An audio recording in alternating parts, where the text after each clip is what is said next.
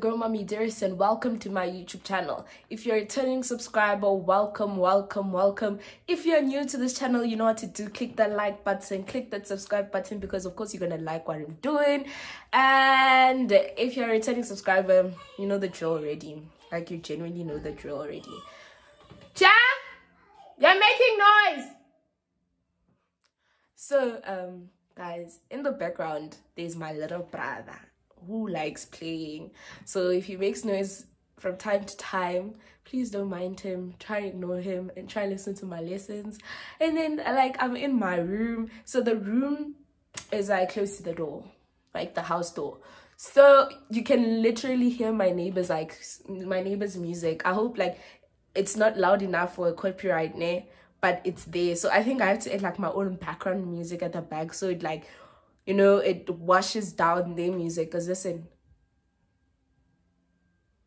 I hope you can hear that. So today I'm going to be basically telling you 8 things I wish I knew before starting a YouTube channel. So basically this is your YouTube kit. If you want to start a channel, if you're thinking about it, if you already have a channel, this is very important to like learn and listen to, because maybe these are some tips that you need to succeed, tips you need to like encourage you maybe to start one, tips you need to like encourage you to continue doing what you're doing. So the first thing is, everyone's journey is different, and by that I mean is that everyone's rates of success are different. You have to walk in your lane and stay in your lane.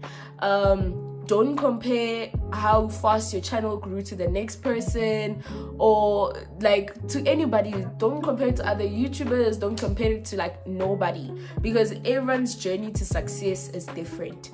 Other people, it takes them longer, and then when they hit it, they just they skyrocket. Other people, it's like a slow, like it's like how can I put it, like, you know, they grow, like they just growing. But like other people, like there's no growth and then boom, growth. Other people, they just grow. I feel like I'm those people. Like my growth has just been like, it's been like consistent. Like I've had consistent growth. And then other people, they just boom, like from the get-go, like start their channel today and then tomorrow they're already big. I can give you examples. Lebu Rampedi, Kaya, also known as Adiola. Also, her channel was like a boom. It was like a boom type of thing, you see. So, and then slow growth, I can give you, like, you know, like that growth, like my type of growth. There's like Tato Rampedi's channel. And then for people who like had no growth at all and then boom, success, I can give you a good example, which is King Omar, like our godfather himself, you know. So yeah, so stay in your own lane, walk your walk. Don't compare your channel to other people's channel, because all you're gonna do is depress yourself and discourage yourself.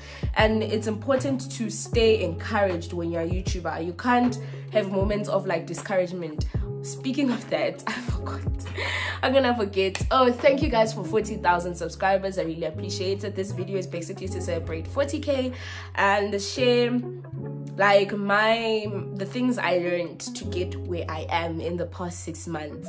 So thank you so much for that. Thank you so much for keeping me encouraged and everything like that. I know I haven't posted a video in a while, and that's just because I don't know, guys. Anyways, number 2 is to find your niche. So find something that makes you unique. What makes King Omar's channel different from other people's channels? It's his challenges, his smash or passes, his rate me's, his real life Tinder. That content makes him him, because he found something that no one was doing in South Africa and he did it himself. Tato Rampedi, what makes his channel, I'll give you examples of people who are on 100k. What makes his channel unique? What is his niche? Where did he look and see that there's nothing happening there, and he decided to make a market? There was no dating show or YouTube, or if there was, it wasn't banging. And so he decided to make a YouTube dating show, and it is what it is. Looking for Mjolo. It's looking for Mjolo. You know, who doesn't know looking for Mjolo now? You see, like, he's already planning season 4 as we speak. I don't know if I'm allowed to say that, but okay. And then the third big person that I know personally that I can tell you is Kanya Ghost Shubi. He found a market in pranks and it's working for him. He's almost close to 200k because he saw that nobody's doing like pranks like that. Or people who are doing pranks are normally couples. Let me do pranks. And he's doing pranks and it's working out for him. Life is doing great. Like, business is flowing. So find your niche. You can't just come now on YouTube. You already know this person is doing pranks. Can I go YouTube? Okay, you can do pranks, but what makes your pranks different from this person? What makes them so special? You know, like, you can do, like, if you're taking an idea from somebody or you being inspired by somebody, put your own salt, like your own seasoning in it, like, so that people watch you. Like, put your own spice. Because, like, I'm a vlogger and the biggest vlog channel in SA is Just Daddy G's vlog channel. So Just Daddy G's like, I'm a vlog, and it's worked for him. And he vlogged, and then I was like, I gotta start a YouTube channel. What am I gonna do? So I took inspiration from that and I started a vlog. Like, it's not a vlog channel, but like, basically, guys, it's me being me. My channel is basically me being me. It's nothing like hectic. It's just me doing and doing her best way. So you're growing with me. Like, it should be I should actually like come up with the phrase like road to something, road to success. But I'm a baby. So yeah, so find your niche. This video is going to be long, but you guys need this. You need all this tea. 3, it takes time out of your life. Yes, I didn't think YouTube consumed as much time as it did, but it does, because you have to take time out of your busy schedule, especially if you're doing big videos. Like, if you're doing like production based videos, for example, if you're doing a gold digger prank, you need to find the cars, you need to do this, you need to, like, there's a lot that goes into it. If you're doing looking for Mjolo, you need to plan it, you need to, you know, like, it takes time out of your life and money, time and money out of your life. If you are going to do a smash or pass or rate me, it takes time. You need to plan. Like, there's a lot that goes into like a video. Like, you just see it there, it's 20 minutes, and you think that somebody just woke up, got cameras, got 20 people to stand in a line and be rated. No, it takes time and hard work. So don't think starting a YouTube channel is not going to consume your time. It will. So you must be willing to let it consume your time. Okay, and then another thing is, editing is not hard, it just takes time to learn. I always get people ask me, how do you edit your videos? Lucky for me, my videos don't require too much editing. They don't need edit. Like, I can post this video without editing it, which I will. So it doesn't require much time, and it also goes by the editing app you use. So I use InShot. So that's the editing app I use to edit all my videos, everything. It's InShot. You can use iMovie. Is it iMovie? Yeah, iMovie. If you have an iPhone, it works really well for people. I just haven't learned how to use that app. Honestly, I tried. It didn't work out. I'm an InShot baby. That's where I was born and bred and raised. So I'm sticking to my InShot. And then number 5, collabs really mean fuck all if people don't find you interesting. So people will always, like, guys, people like fight for collabs with like other big YouTubers or big people. Like, they be hustling for collabs and everything like that, and then they think that a collab will change their lives or change their channel and everything like that. And the brutal truth and the real like truth behind collabs is that it is not going to help you in any way if you yourself are not interesting. The mistake people do when they do collabs is they do videos based on the other person instead of themselves. So what you're doing now is you put, okay, example, you want to collab with me.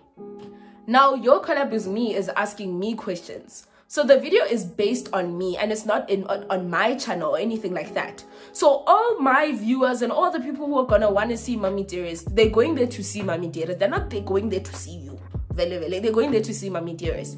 Now when they get there, once you have now brought these people there, what you're supposed to then do is make them see you. Make them see who you are, realize who are you, and make them interested in you. But the biggest mistake was, what did you do? You made it about mommy dearest, and now they're just going to see the person who they wanted to see. They have learned nothing about you. Nothing has caught their eye about you. So all they do is, that video will get lots of views, but very few people will subscribe from that video, and you will still be in the same place. Even if you collabed with like the biggest of biggest people, like you could bring, aka you could bring whoever you bring, you can bring them, trust. But people won't subscribe if they've learned nothing about you, if nothing about you stood out and made them want to click subscribe.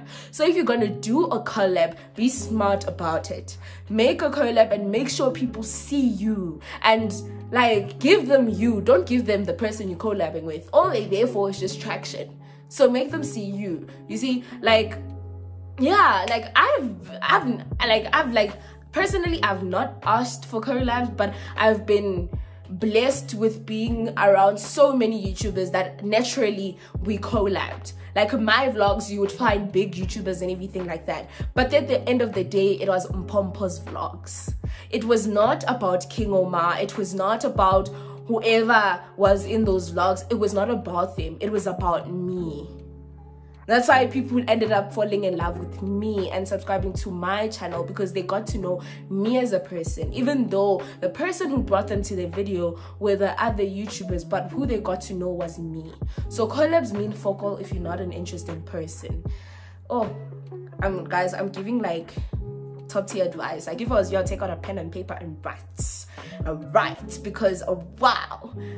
Yo guys, YouTube should call me for sermons. Yes, says I can give you a YouTube lecture, and I've only been doing it for 6 months. But anyways, it's because of all the knowledge I've gathered from the people around me.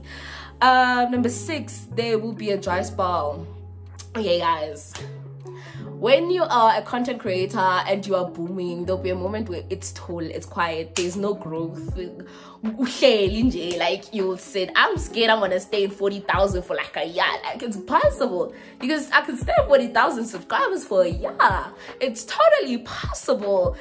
Dry spells will come. They will come. You will sit where you are for a very long time. But then don't give up during those dry spells. Trust me, it'll pick up again. People will remember you again. Like people will be interested in you again. So like, don't give up. Moral of the story, don't be giving up on anything you do. It's this phone that always switches off every time. Okay, number 7. Oh, thank God I did 8 lessons and made this video like long enough. Number 7, people genuinely care about everything. Oh yeah, when I started a YouTube channel, I didn't know people would care about like what's genuinely going on with me. Like people care, like they genuinely care, and it's not a bad thing, and it's not like they care like, oh my god, I care, mommy. No, like people genuinely care. Like I didn't think people would like, I thought people would just watch my videos and be like, okay, that girl's cool. But now it's like people watch my videos, say that girl's cool, and then genuinely care like about how I'm doing, how I'm feeling. Like they care. Like, oh guys, it always touches me every time someone like writes paragraphs to me. Like, I'm sorry if I don't reply, ne? Please forgive me, ne? But I love it. If you want me to like reply, please write your paragraphs in the comment section. I will reply. I read all my comments. Like, I'm within the comment section, because yes girl, if you check all my comments before, you'll see her girl is within her comments. So if you want to like guarantee, if you want to know that I really read your stuff, comment down below. I will like the comment, whether you be negative, positive. But anyways, I don't like negativity, so if you want to be negative, I'll keep it to yourself. But anyways, comment whatever you want to comment. It's freedom of what in this country. It's democratic country here. Number 8, the last item is that YouTube is stressful, child. It is so stressful, guys. Remaining creative is so stressful. Like, always thinking about what's the next big idea, or what is the next thing. Like, guys, honestly, every time I post a video, I find myself to be posting nonsense. I think I'm boring, because I'm not thinking this is like big. I haven't done anything big yet, and I'm glad that I am where I am, and I think I haven't done anything big. Imagine when I feel like, yo, yeah, I did something big. Then It's gonna go crazy. It's gonna be wild on YouTube. That day I wanna be trending, #trending. But like, it's so stressful, like, to remain creative, to always think what's the next big idea. Like, oh guys, you don't want people to fall out of love with you. But now thank God blessed me is that my channel is based on me, so I will never stop being me. So being creative is not as stressful as other people. Other people is genuinely stressful because people are not there for them. They are there for entertainment. Like, how can they entertain them and everything like that? I know I'm also here for entertainment and stuff, entertainment purposes, but it's me. I'm the entertainment. Now imagine like something external is the entertainment and you're there for that. So now I have to find a way to keep producing that, and then if it gets boring, I need to find something else to do that will still draw you guys to my channel. Stress. So if you are a creative person, start a YouTube channel. If you are not creative, yeah, a girl or boy, because wow, these streets are cold. People are brutal, guys. This is South Africa. People don't care about you, child. So if you're not ready, don't be ready. Oh, I can even add item number 9. Don't have a small heart. If you're gonna have a small heart, if your heart is going to be like this, if you can't handle hate, you can't handle negativity, you can't handle a drama, don't do it. Don't do it. Because you are going to be like, if you're a depressed person as it is, like you're already going through whatever, your mental health is not well, and it's an external like form, like it's caused by external circumstances, like what people think about you, what people have said to you and everything like that, and that makes you down, and how you feel about yourself. If you're not self-confident or anything like that, like not like self-confident, but like on your journey to it, don't do it, because people are going to break you down and make you naked on the internet. Like, you will legit feel like you've been stripped down of your dignity, of your pride, of your everything. So if you are not ready for people to take everything from you, if you're not strong enough to stand while that is happening, you are not built for any sort of entertainment industry, and leave it alone. Because I would rather you be happy than chase fame, because it comes at a price. But anyways, thank you guys for watching my video. You know what to do, you know, you must subscribe, you must like, you must comment. Thank you for 40K once again.